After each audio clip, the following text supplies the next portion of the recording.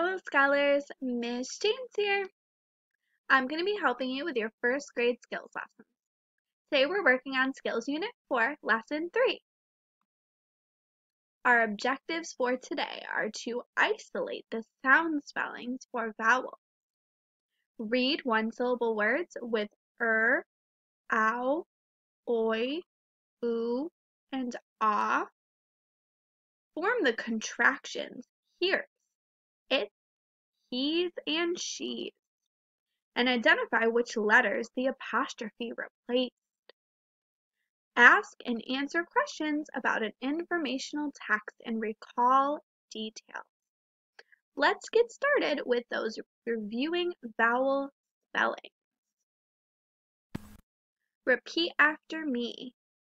As in hat.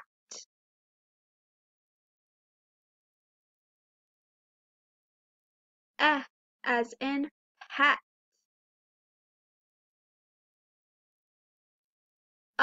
As in but. As in hot.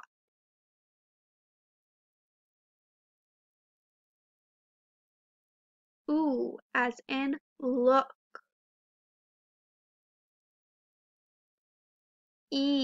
As in bee. As in paw. As in cake.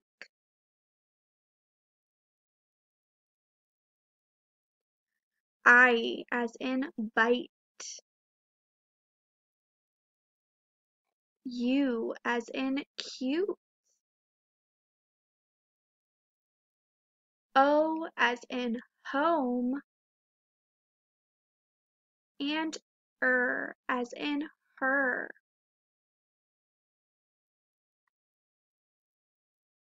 Good job!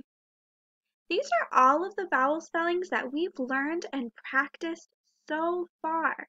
Keep practicing them, and remember, when you see these, you have to think a little bit differently and remember the rules that they have.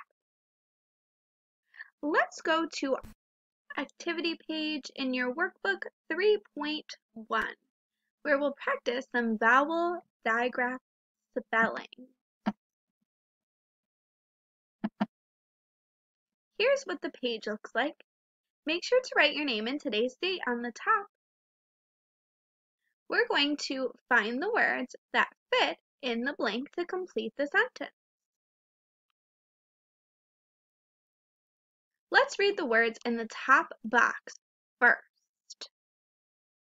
Her, clerk, round, coin, verb, pause, scoops, food. Let's read the phrases and see which word fits best. Number 1, the plate is. Which word would fit with that sentence? The plate is.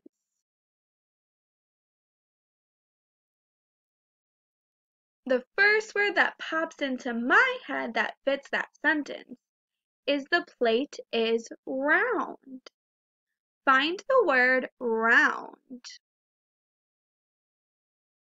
Let's circle the different sound spelling in round. Circle the O-U in round. And then write it in the blank after the plate is.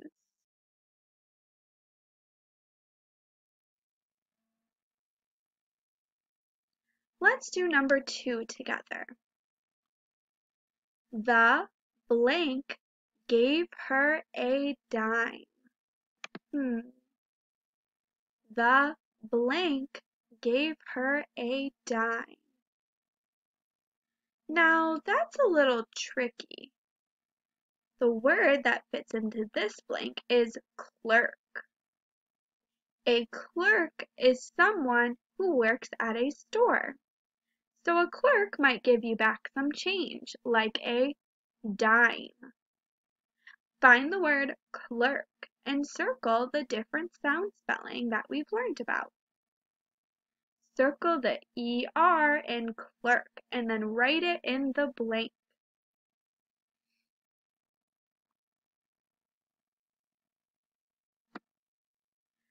Number 3.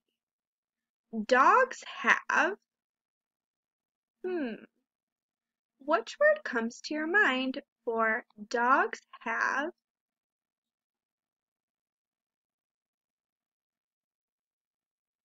Paws.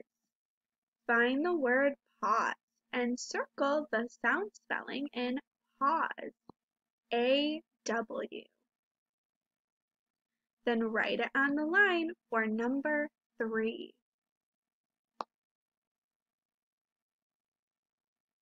Finish number 4 and the next page on your own. Use the words in the box. You'll only need to use each one once. Let's look at contractions again. We've learned that there are 2 different ways an apostrophe can be used. To show possession, that something belongs to somebody, or to replace a letter and make something shorter. Here's some more examples that we haven't seen yet. We ran across let us, let's, in the first chapter of Meet Vern. Here's another example we haven't seen yet. Here is, here's. Which letter did we replace with an apostrophe in here is? I don't see the I anymore. We replaced the I with an apostrophe to make here's. Say the word here's. Now say here is. They mean the same thing, even though they look a little different. The next example is it is or it. Which letter did we replace with the apostrophe in the word it? I don't see the I from is. We replaced the I from is with an apostrophe. Say the word it. Now say the word it is.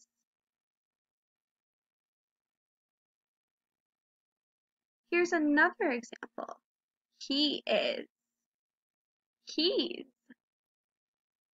Which letter did we replace with an apostrophe? It's the I again, that's right. It looks like when we have the word is, we replace the I with an apostrophe. Repeat after me, he.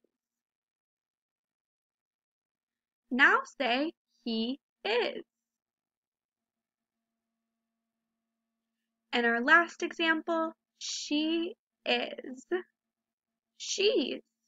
Again, we replace that I with an apostrophe. Say the word she's. Now say she is. Remember, the contraction means the same thing as the other 2 words together. It's just a shorter way to write it. Together, we read the first chapter in the Green Fern Zoo. This chapter is called Meet Vern. Today I want you to practice reading it on your own. I'm going to show the page for you and you can pause the video and take your time to read it. Then, when you're finished, go to 30.2 in your workbook and complete the chapter questions.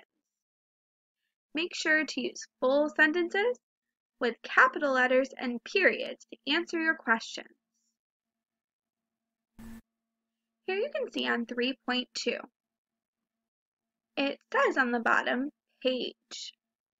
They want you to write which page number you found your answer. Today that's going to be pretty easy because Meet Vern was only 1 page long. But make sure you write the page number where you found your answer on that little line. There's one for each question.